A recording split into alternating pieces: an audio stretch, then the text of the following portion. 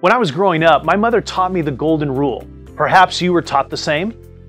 I came across this golden rule again when I read Jesus' words in Luke chapter 6, verse 31. Do to others as you would like them to do to you. I found that I haven't quite learned the lesson.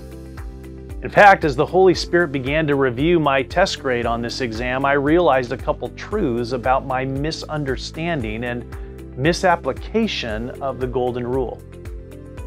You see, the golden ruler uses an active verb, not a passive verb. An active verb is all about the subject performing the action, while a passive verb is all about the action being done to the subject.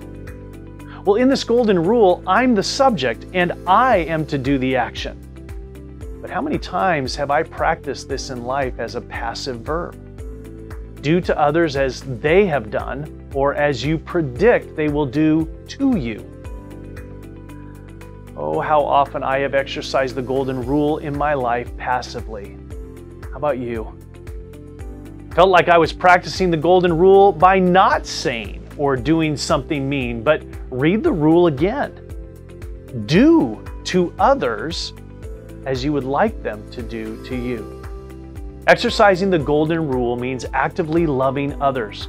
Instead of just resisting negative actions, we're called to do, to initiate, and to assert positive blessings for others regardless of what they have done or what you think they might do.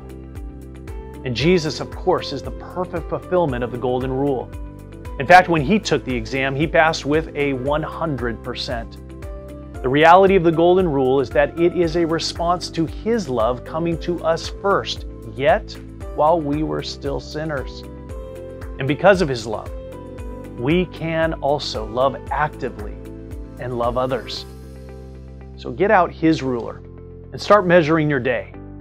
This is discipleship, following Jesus, being changed by Jesus, and committing to the mission and the love of Jesus. So be golden today. Let's pray. Lord, would you bring that love to us again today? Forgive us for the times where we have not passed the exam of what you expect and what you've called us to be and how you've expected and called us to live. So often we have lived passively and just reacted in response to what other people have done. But here you have clearly called us this day to lead out, to initiate, and to assert and show your love by being active to give that love to others. And so help us to really apply this in our day to day.